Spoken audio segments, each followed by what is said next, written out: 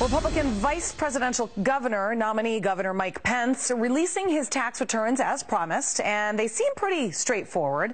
Now the pressure, of course, is on Donald Trump yet again to release his returns before Election Day. He previously said that he would do it, but he had to wait until his audit was complete. But Trump's now suggesting that timeline could change. Garrett Tenney has more from Washington.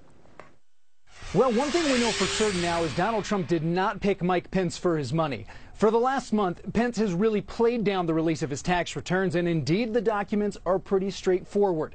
Between 2006 and 2015, the former congressman and current governor of Indiana earned a relatively modest average of $160,000 a year and went on to donate an average of 10% of his annual income to charity. Now the Trump campaign is trying to capitalize by contrasting Pence's returns to those of Bill and Hillary Clinton, saying in a statement, "These tax returns clearly show that Mike and Karen Pence have paid their taxes, supported worthy causes, and unlike the Clintons, the Pences have not profited from their years in public service."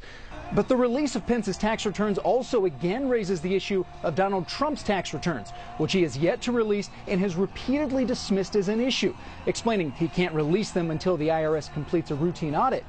This week, though, he added more confusion to the issue when he repeated that answer, but then said he could release them immediately under one circumstance involving his opponent. I'm under audit, a routine audit, and when the audit's complete, I'll release my returns. In the meantime, well, no, but nobody would recommend that. In the meantime, she has 33,000 emails that she deleted. When is she going to release her emails? She probably knows how to find it. Let her release her emails, and I'll release my tax returns immediately. What matters, though, and is yet to be seen, is whether or not this issue will actually have an impact on Trump come November.